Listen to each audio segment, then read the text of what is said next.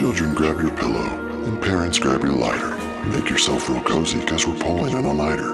It's a podcast about the fairy tales you've heard many, many times. This time will be different because we're stoned out of our minds. So spark up a bowl and tuck yourselves in. Once Upon a Dime is about to begin.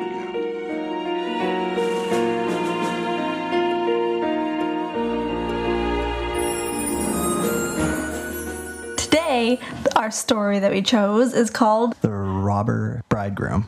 It's 1822, and there's a village, and in this village, they have a lot of milling to do. So, the primary occupation in this village is miller. This miller has a daughter, and he decides that she's grown up and she needs to settle down. And he wants somebody rich, somebody that meets his standards to marry his daughter. So he wants to do that. And there's a guy that comes by that looks like he's wealthy, I guess. Which it doesn't matter his character. Who cares? If he's got money, I can marry into wealth. he hadn't heard anything bad about him, so she wanted her to be in good hands. A guy comes in, he's like, yeah, I'm pretty awesome. I'll marry your daughter. The daughter gets creeped out by this guy, and she doesn't quite like him, but she's gonna marry him anyway. And then one day he's like, you don't ever come visit me. You never visit me. We're about to get married, and you've never seen my place. Yeah, and then she's like, I don't know where you live. You're a stranger that came into town from the woods. He lived in the woods, and then she kept trying to make up excuses for her not to go see him. She didn't know the directions. And then so he was like, okay, well, I'll leave a trail of ashes for you to find my house. Leaves the trail of ash from the edge of the forest to deep in the forest where he lives. And she's reluctantly all right, I guess there's no other options for me now. I have to go. He's offering to leave a trail of ashes.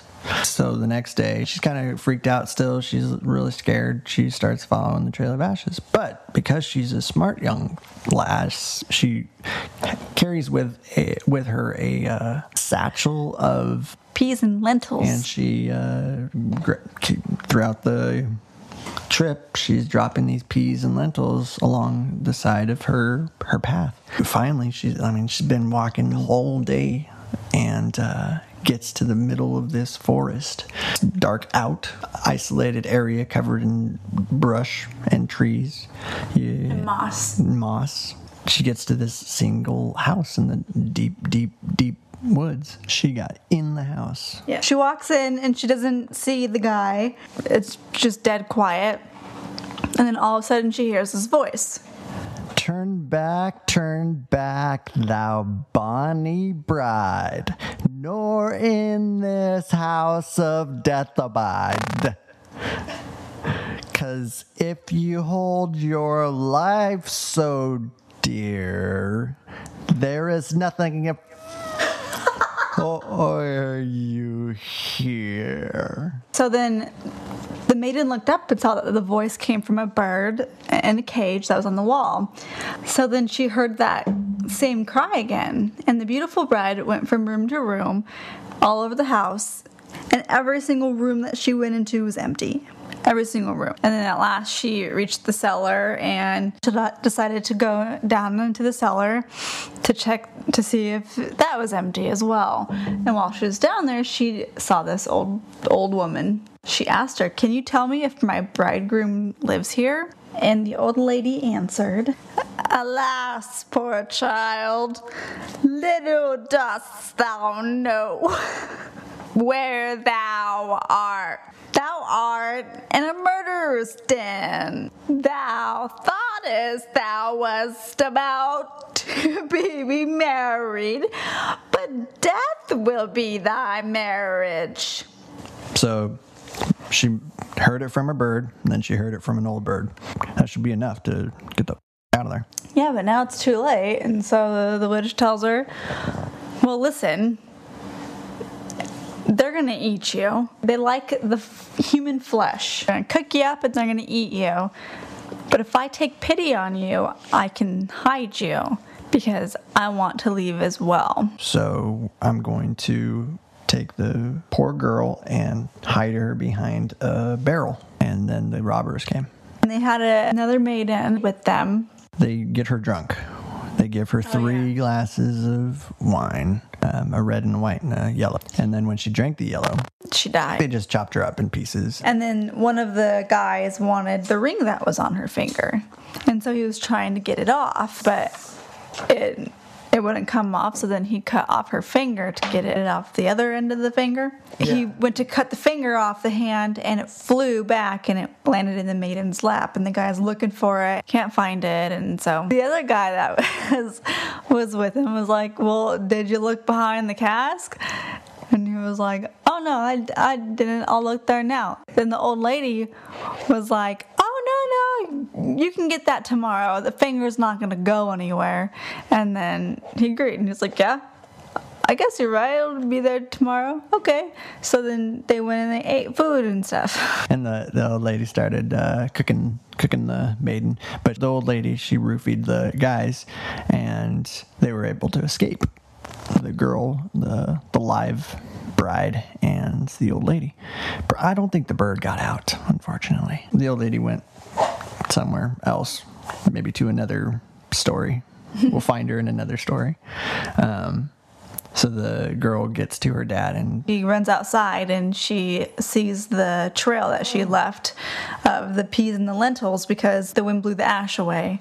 The peas and the lentils actually took root and sprouted in 3 hours, 6 hours.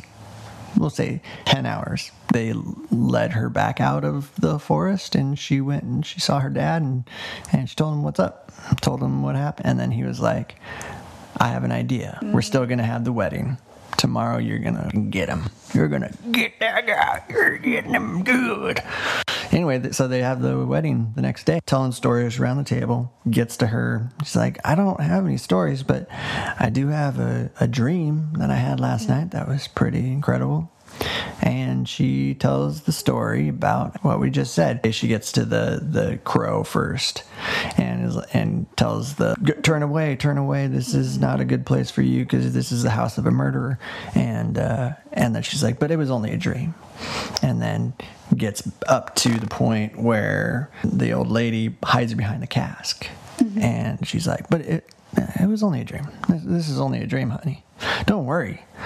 You stay put. I'm just telling you what my dream was. And well, then he gets to the point where he cuts off chops up the girl. He was probably getting ready to book it. And she was like, and then he cut off her ring finger and it flew in the air and then it landed in my lap. And this is the ring, get him. And then everybody climbs over.